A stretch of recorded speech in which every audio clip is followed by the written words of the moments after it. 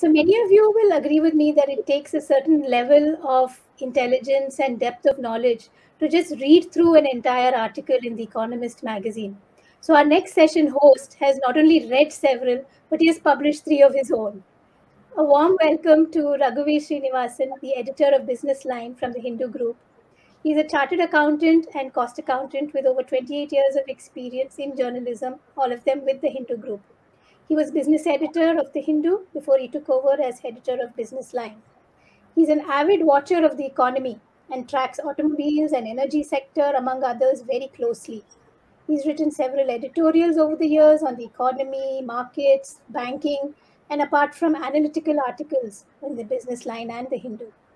He began his career in journalism in 1993 when the paper was launched as a research analyst. He's awarded the Sheving Scholarship for Young Journalists by the British government's Foreign and Commonwealth Office in 2000, and he spent a semester studying journalism at the University of Westminster in London. As a part of the scholarship, he also interned at The Economist in London. Raghuvir is a fellow of the Foreign Press Center, Tokyo, Japan, and we welcome him this evening for an exciting session with Nandini Vijayaraghavan. Over to you, Raghuvir. Thank you, Subha. Thank you for that kind introduction. Good evening, everyone, and thanks for this invitation to be here at the Bangalore Business Lit Fest. It's a pleasure, and especially because I have a most interesting person to chat with over the next half an hour, and a very well-researched, excellent book. Nandini Vijayaraghavan, the author of Unfinished Business. Nandini is, for a formal introduction, Nandini is a corporate finance professional with extensive experience in researching Asia-Pacific corporates. Her writings, columns, case studies, and books focus on the Asian business landscape, and her translation of Tamil works of literature into English. Her maiden corporate biography was called The Singapore Blue Chips, and her debut publication is an English translation of the well-known Tamil writer Kalki Krishnamurthy's classic, Sivagamiyin Sabadam. This is a 4-volume novel, and the book and Kindle versions are available on Amazon and Flipkart. Nandini's translations of Kalki's sequel to Sivagamiyin Sabadam, Parthivan Kanavu, was published in 2020. I have read her books, both the maiden English one, Corporate Biography, Singapore Blue Chips, as well as her Tamil translations. They're excellent, and she's done as much as one can do justice to Kalki, who's a great. It's not possible to match him, but she's done justice to the translation of his books. Nandini is born and raised in Chennai. She holds postgraduate degree in economics from Tufts University, and is a finance graduate from the London Business School, and is also a CFA charter holder. That's for a formal introduction. I've known Nandini for the last 5-6 years. She is the quintessential Chennai Vasi, Mylapurian conservative heart of Chennai. I may, with due respect, call her as Mylapur, describe her as Mylapur Mami too. She loves her filter coffee, and though she lives in Singapore, her heart is in Chennai. And she doesn't miss a chance to go to the well-known, for those in Bangalore, the equivalent of your MTR and CTR, which is Karpagambal Mess in Chennai's Mylapur. She loves her visits there every morning for breakfast whenever she's in Chennai. And she's a regular. If you want to meet her, the best time to do that would be the December music season in Chennai, when you'll run into her on one of those sabas, sitting and listening or losing herself to the music coming out of the stage. So, Nandini, welcome. Thank you. And let me first start by congratulating you on an excellent, well-researched book, a book that would make a journalist proud, and a book that I would probably recommend to my colleagues to read when it is out very soon. Thank you very much. Yeah. So let me start. Your book chronicles 4 high-flying businessmen, starting with Vijay Mallya, Naresh Goyal, Anil Ambani, and the late V.G. Siddhartha. They were all high-flying once upon a time, but were grounded for various reasons. Do you see anything common in the stories of these 4 businessmen whom you have chronicled in the book? Right. First of all, they were all born within a decade of each other. So when India was liberalized in the 90s, they were all in their late 20s, early 30s. And so they did not have to face the kind of red tapeism and bureaucracy the previous generation had to face. The second thing is, they had access to, banks, uh, friends in political circles, except for Naresh Goyal, who was, born in a modest family.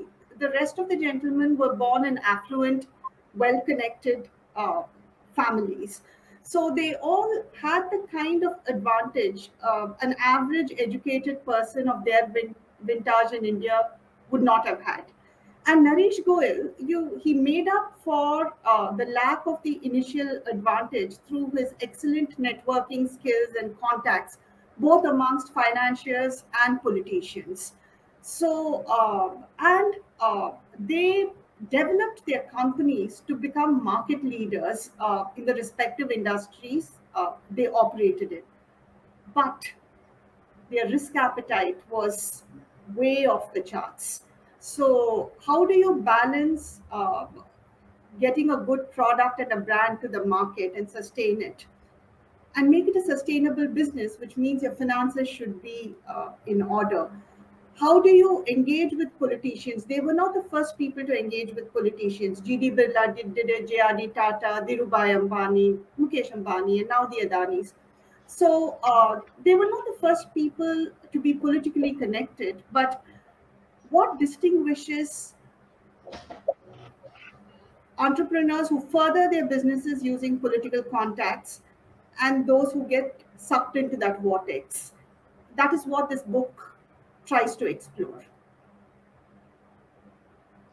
Apart from the obvious political support that they got during the growth of their respective businesses, in growing their respective businesses, was it also something that was one can describe as overweening ambition ambition running ahead of themselves when they had successful businesses, but still trying to get more successful if that is possible? The overweening ambition which brought them to the ground. Like, for instance, Vijay Mallya, he had an excellent liquor business going. And as they say, the best way for a billionaire to become a millionaire is to start an airline. And he did exactly that, right? Right. So is it ambition? Yes. I would describe these entrepreneurs as Icarus entrepreneurs. They soar to the sky, uh, uh, powered by the waxy paraffin wings of political connections on one side and debt on the other. And if you don't have cash flows from your businesses backing that, you get scorched and fall to the ground. And that is what happened to these gentlemen. Yeah. So it's more miscalculation in their businesses, taking on more risks than they should have. That probably was their nemesis, right? That's right. Correct. Yeah.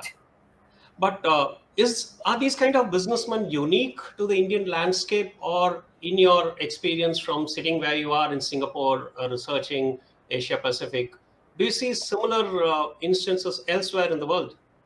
Yes, including, it still happens in Europe via card. It still happens, in the US, the entire global financial crisis and mortgage-backed securities and Archegos Capital more recently. So this entire human ambition and greed getting ahead of itself and ignoring the fundamentals is by no means unique to India. It happens across the world. And also in the Indian context, if you had looked at Reliance before the massive fundraising of 2019, or the entire House of Debt reports between 2012 and 15, there are all these companies which were over leveraged. Let's begin with the House of Debt reports put out by Credit Suisse. It's there in the public domain, an excellent report for everyone to see. And So every single entity covered, whether it was GMR or Lancor or the Reliance ADAG group, that is the Anil Dhirubhai Ambani group, collapsed, barring one entity, which is the Adanis. They're still going strong with financed by debt on one side. They have great execution skills, but they're supported by debt on one side and political connections on the other. So this is by no means unique, but it's just the similarities of these four gentlemen which prompted me to write this book. Excellent. I mean, you mentioned Adani's. That was the subject of my next question.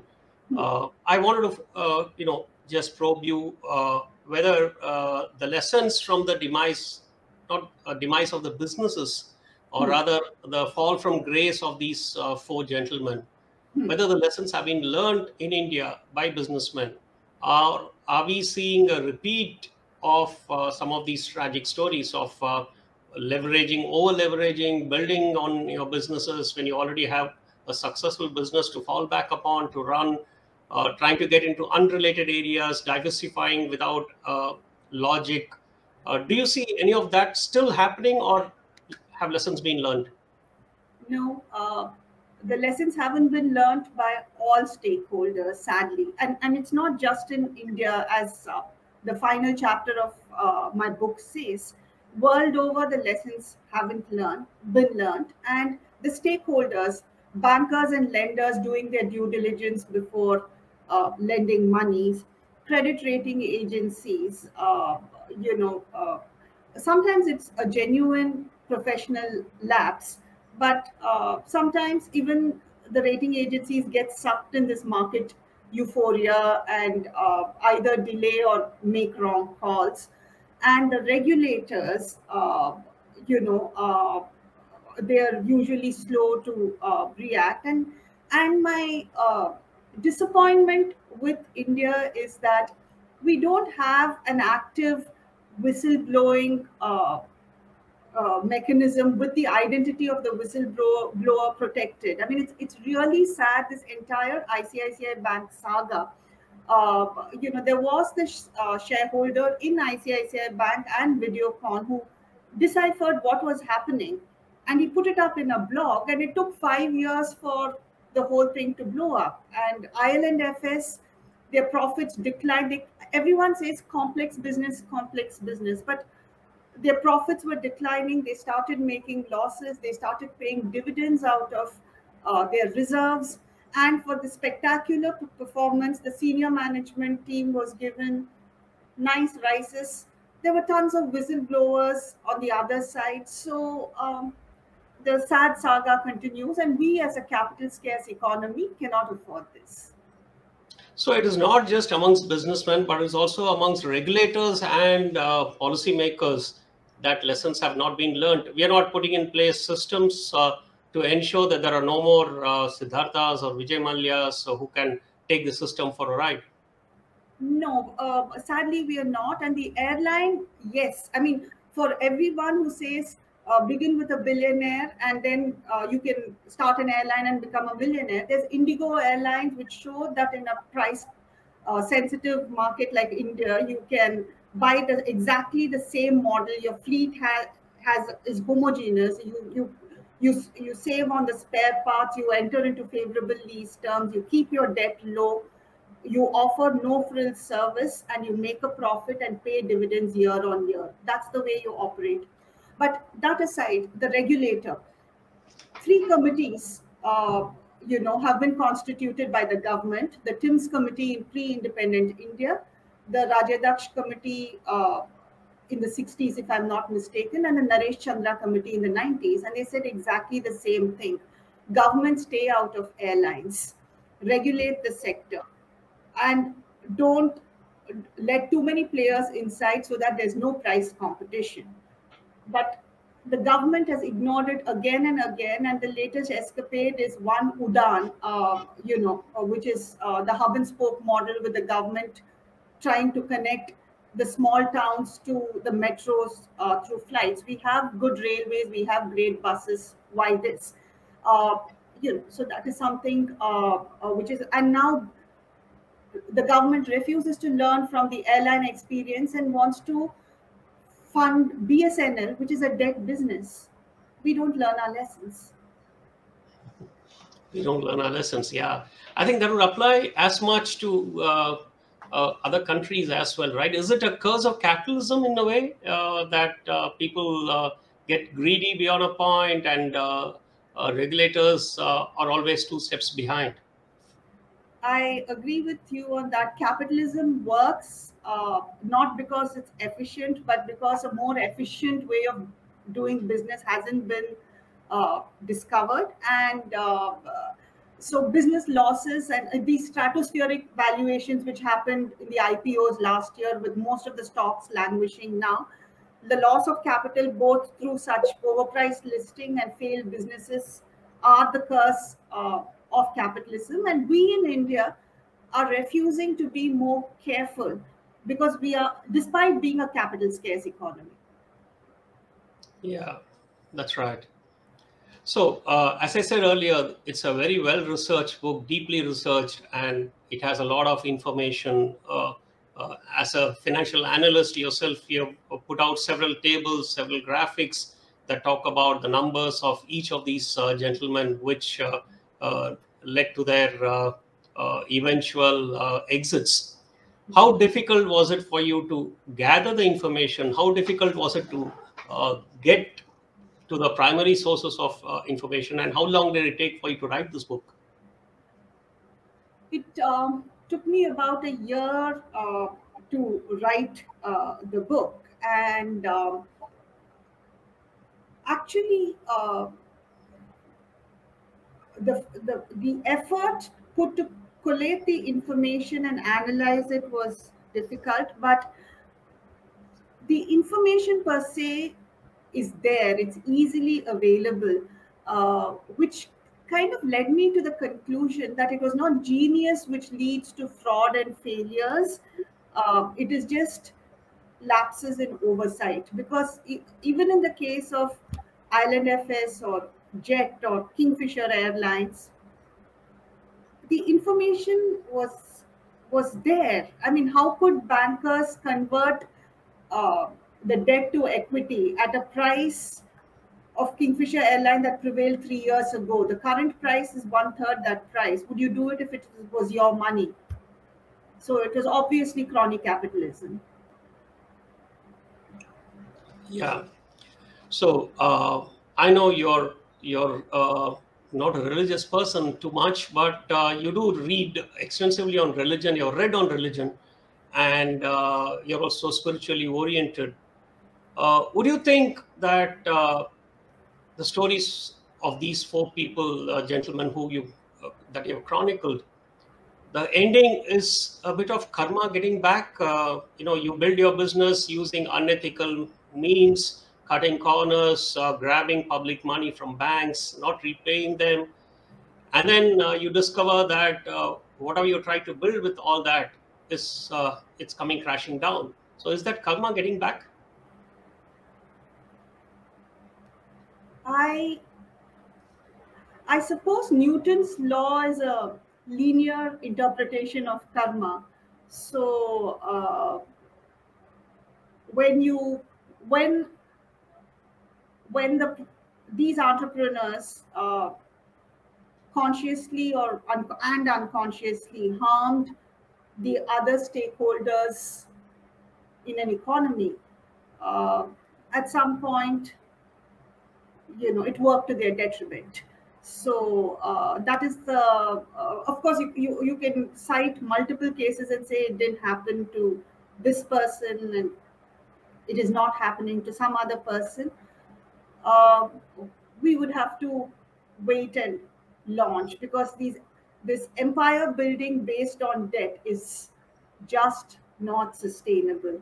So and there are limits to human ability. So if these are the takeaways, I think, I mean, this is what I learned while writing this book, because there's no reason why these gentlemen were smart, they were savvy, they were well connected, they had an advantage which very few of us have, and yet they tripped. That's right.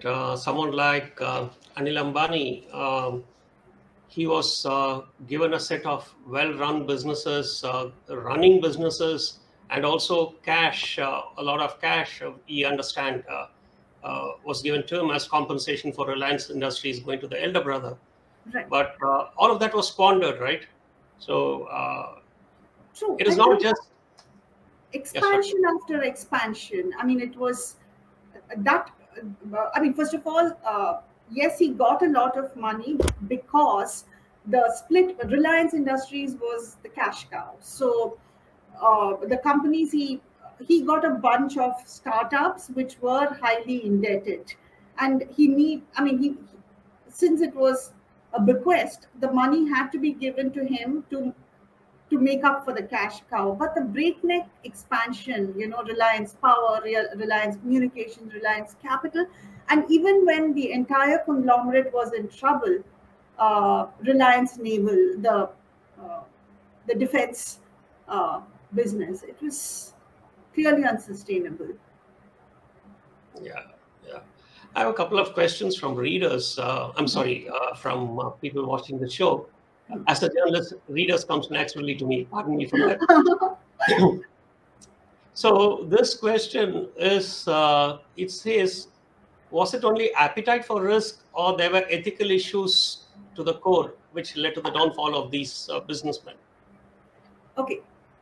So, as I said, when it comes to Vijay Mallya, he was in the Parliamentary Committee for Civil Aviation, and he was heading an airline, which meant, he could fashion legislation to his benefit. So, it was not only unethical of Vijay Mallya, but it was also unethical of the government to have done that. Similarly, the famous 5/20 rule of Naresh Goyal saying an airline, the whole thing was done. Airlines have to fly for 5 years and have a fleet of 20 aircraft before they can go to international airlines. That was done so that Jet Airways had the first mover advantage when it came to international routes. So yes, there were.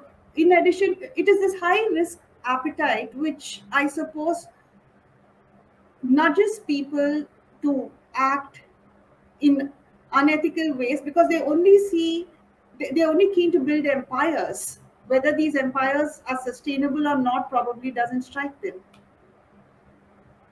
Yeah, and when you have friends in government who will grease the process for you to get a good loan or convert a bad loan into equity, like as you mentioned in the case of Kingfisher Airline, or fashion policies to your benefit, like how Naresh Goyal did with airline policy in this country. Right. So I think it's very easy to adopt unethical means. Absolutely. You're right. Yeah. So there's another question. Crony capitalism is on the rise. Is it linked to political parties' funding needs? Do you cover this connection between political parties' funding needs and crony capitalism? Not in the book. I hope to write more books down the line. But yes, but when you read the book, you realize that money has been channeled to unexplained sources. In the case of some of the gentlemen covered in the book. Okay. Actually, we have quite a few questions here for you. Maybe I'll pick up a couple. There's a gentleman who wants to know, are there steps taken by the Indian government to ensure sufficient checks and balances are put in place to prevent such fraud committed by these people? If so, are these happening fast enough? Well, the checks and balances are in place, but then I was watching Shekhar Gupta's, Cut the Clutter, And in one of the episodes, he mentions that Sharad Pawar helped Vijay Mallya get a loan even when Kingfisher was reportedly broken. So in the case of public sector banks, there is this telephone banking which goes on. So 90% of the loans goes through due process, and then the top boss calls and says give the loan, and then the credit appraisal is written to to meet that purpose. So that happens in the case of public sector banks, and in the case of private sector banks also some decisions are taken top down. And as long as bonuses in private sector banks are tied to the disbursements made and are given upfront in the form of cash bonuses and employee stock options, this chase for disbursement will happen. It's not staggered. I mean, nobody tells a relationship manager, I will pay 50% of your cash bonus today, and then 25% next year, and 25% the year after, depending on how your loans will perform. Then it is and it doesn't happen world over. It's not just India. So as long as your incentives are skewed, such lapses will happen. Okay, there's a request that the names of the questioners be announced. So the last question was by Arun Arumugam. Okay, I'll move on to the next one. This is from Sridhar Kalyanaraman. Where or what is the deterrent for the lenders if nothing has changed? Then is it business as usual? See, the deterrent for the lenders is the telephone email connections between politicians and public sector banks should be cut, and the bonuses and compensation structure for private sector banks should be changed. If this doesn't happen, then asset quality of banks, and we are a bank loan dependent market, and it will also help to to somehow kickstart India's bond market, because if a company performs badly and the bond price starts falling, the bond yield will go up basically, and then bankers will find it very difficult to justify why they are lending money to these lenders at low interest rates. So it for the bank, to save the banks from themselves, it pays to have a vibrant bond market. So, even a corporate bond market. Yes, it should be made a lot more vibrant, so that there is a check and balance in. I mean, there are enough checks and balances, but the optimists that we are, we do hope if there's a bond market, some more sense will be dinned into the bankers. That's coming from a debt analyst. I think it should be taken seriously. Arun Kumar Ralapalli wants to know whether the scenario would be different in Singapore. Something like this would ever happen in a place like Singapore. Things have happened in Singapore. Two commodity traders, one of which was a Temasek portfolio company, was a victim of a short seller attack, Olam, whose founder is incidentally of Indian origin. And just now, the Hong Kong commodity trader, the Noble Group, was fined. But because the political system in Singapore is different, Singapore banks too have non-performing assets, but the level is much lower because you don't have telephone banking that much in Singapore. But once again, Singapore is a bank loan dependent market, and the bond market is not as large or vibrant. So okay. That is also something we need to take into account. So I know we are almost out of time. Just one last question from another viewer. This is Mr. Ramesh Kumar. He wants to know, there are many bankrupt businessmen on a much bigger scale than Mallya. Would you say that they're not in the limelight so much because they're also flamboyant in their lifestyles, like in steel or mining industries? Absolutely. Absolutely. In fact, I agree with that, and I should congratulate and convey my appreciation to Ravi Nandula, Business Line's cartoonist, whom Raghuvir introduced to me. So he gave me a cartoon to end the book, which says, there's a part meet and greet for high net worth individuals, and one banker tells the other, his is a rags to riches story, rags for the bankers and riches to himself. So so that is the story of entrepreneurship in India. Thank you, Nandini. It was a pleasure talking to you, and I look forward to reading the book and publishing more of your columns in business. I omitted to mention that Nandini has been a columnist in Business Line for the last 6 years and has written excellent columns for us. Look forward to seeing more of you in Business Line. Thank you so much, Bangalore Business Lit Fest, and good evening to all of you again. Thank you. Thank you, Yeah, Raghuvir. thanks, Thank you, Raghuvir, Nandini, for moderating this, and thanks, Shankar and Benedict, for giving me this opportunity. Pleasure is ours. Thank you. So we've had an exciting 4 sessions today. I think it's nice to see the trajectory that we took. We started with really the potential of India. We heard directly from Shark. We had a moderator who's written about youngsters and how they are building businesses. We looked at how India can grow. What are the areas from solar to dairy to how India can grow, and then we reach the other end of the spectrum, the frauds, the not so nice stories, the characters that have eroded some of the wealth of this nation. So we've really traversed the entire trajectory, and a very, very interesting conversations this evening. Thank you to all our authors and speakers and moderators. Benedict, over to you. Bye-bye. Yes. So, yeah, final thank you to Raghuvir and Nandini. Be in touch soon. Thank you, Benedict. It was a pleasure. Same. Bye-bye. Bye. Thank you so much, Subha, for anchoring today's session excellently.